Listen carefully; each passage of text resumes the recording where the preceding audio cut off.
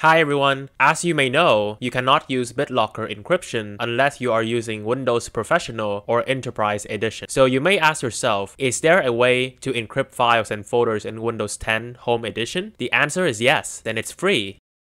In this video, I'm going to show you how to download a portable version of Encrypt and create a shortcut to run the program. Next, I'll show you how to create an encrypted volume in a file container and move all your sensitive documents to the container. This way, you can encrypt files and the folders in Windows 10 Home Edition. First, go to this website, look for the latest version, and download the portable versions. And even though Encrypt is a small utility, it is powerful enough when it comes to encrypting the files or hard drive. And this is the file we have downloaded. Next, we need to create a new folder for this program. In my File Explorer, under the C drive, right-click on the empty space and select New Folder. Give it a name so we can recognize what it does. For example, Vera.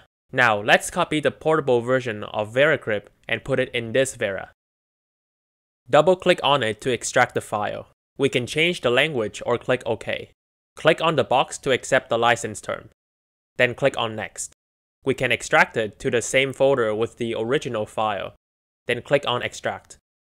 All files have been successfully extracted to Vera. As you can see in my File Explorer, this file is our portable file that we will use to encrypt and decrypt the container. Let's create a shortcut on our desktop so we can easily run this utility. Right-click on the desktop, select New and Shortcut.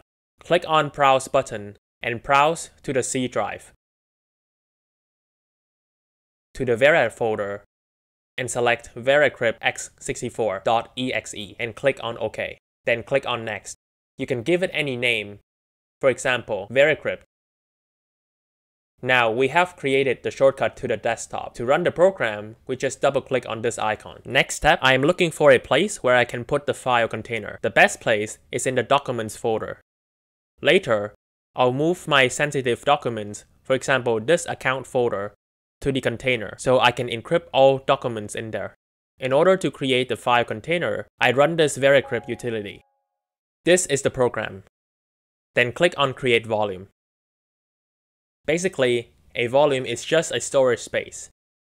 In the volume wizard, there are three options. The first one is for creating a volume in an encrypted file container. The second option is for encrypting a non-system partition, like a partition on a hard disk or on a USB drive. See my previous video on how to encrypt documents on the USB drive, so you'll know how to use this option. And the third option is to encrypt the entire system drive. For example, the whole C drive where my Windows is located. For the purpose of our video, let's select the first option, a volume in a file. Then click on Next. Now, there are two options here. Do you want to create a standard volume or hidden volume? The first one should be good enough.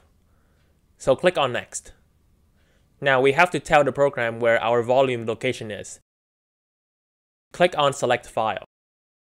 Let's change it to Documents folder because we want to create a new file right here. Let's give it a file name so you can recognize what this file is for. For example, I enter the name Accounts in uppercase, then click on Save. Now we already tell the program that the volume should be created in this file. Click on Next. There are several algorithms for the encryption that we can choose in the menu, but this default one should be good enough. So we click on Next. The program asks how big is the volume. Before entering the number, you should also think about keeping a second copy of this volume somewhere else. For example, on the external USB drive or on Google Drive. Since my account folder is not too big, I will choose the volume size of 10 gigabytes. Then click on Next. Enter the password and confirm. Then click on Next.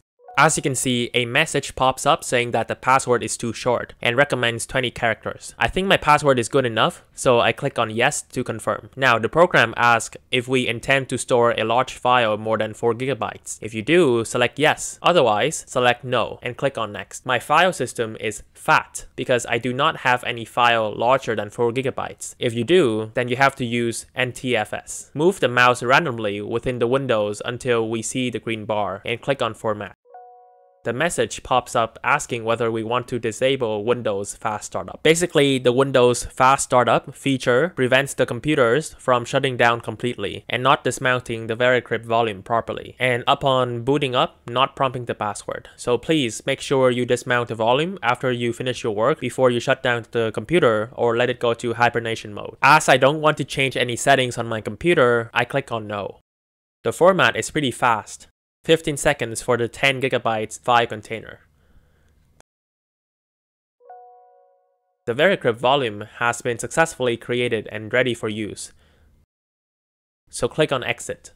As you can see in my File Explorer, this account in uppercase is a file container that stores our encrypted volume. My File Explorer can't even open it. When I double click on the file, my File Explorer doesn't know which program to use. Next step, I'm going to show you how I open this container and move my accounts folder on the C drive to the container. So all the documents in the accounts will be encrypted. First, let's run the portable program. I'm going to assign a drive letter to our encrypted volume, for example, X. Then click on Select File and select encrypted volume in this file. Then click on Open. Then click on the Mount button. Enter the password. Now the encrypted volume becomes X drive where I can store files. Let's have a look at the X drive. As you can see, it's currently empty. Go to the C drive, select this account folder, press Ctrl X, then go to the X drive, right click and select Paste. Now I have successfully moved the account folder to X, and I can access all documents in the subfolders. Here, X represents the encrypted volume, and the encrypted volume is located in the file named Accounts in uppercase. If I click on this mount, the encrypted volume is closed. All my files in that volume are protected. Basically, that is all about how to encrypt files and folders in the Windows Home Edition. If you found this video helpful, please support us by clicking on the subscribe button and see our next video. Thank you for watching.